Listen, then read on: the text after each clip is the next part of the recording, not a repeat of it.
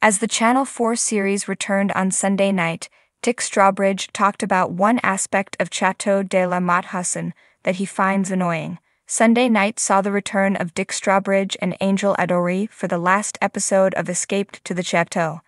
In order to get ready for wedding season, the husband and wife team, who have spent years renovating their chateau in France, had additional work on their hands.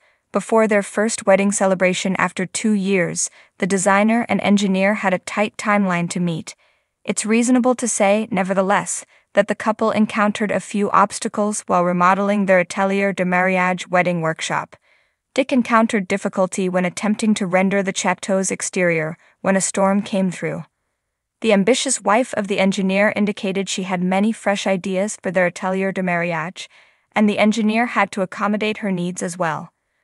The architect even advised the couple to have a date night in one of their 4 brand-new guest rooms. If they slept there, the mother of 2 thought they could address the changes they needed to make. Dick was quick to express his dissatisfaction with one specific aspect of one of the rooms, though. He mentioned that the shower was one thing he really disliked and that he wanted to fix it right away.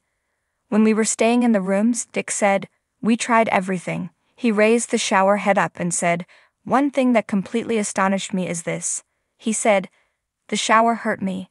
It's like little needles," in reference to the water spraying out of the shower. "I'm going to change it because I don't like it, but perhaps that is what people like." Dick discovered other problems in the guest rooms in addition to the shower. As he talked about the booster pump in the attic that maintained the pressure in the chateau's water, he said, "You can hear that pump upstairs." As he expressed his worries, Dick responded, "That is not kicking in. I can see right away that this is not at all isolated from the floor. That implies that when the pumps turn around, the board, which is made of plywood, is directly vibrated. I'm going to isolate this in order to stop a joist from vibrating the ceiling below." When Dick showed Angel the outside maintenance that needed to be done on the chateau, Angel was equally as shocked. Angel questioned, "Has it always been this bad?" as they were standing in front of their cherished home. Angel continued, "We have a month to go, and it feels a little tight for me," as she worried to Dick.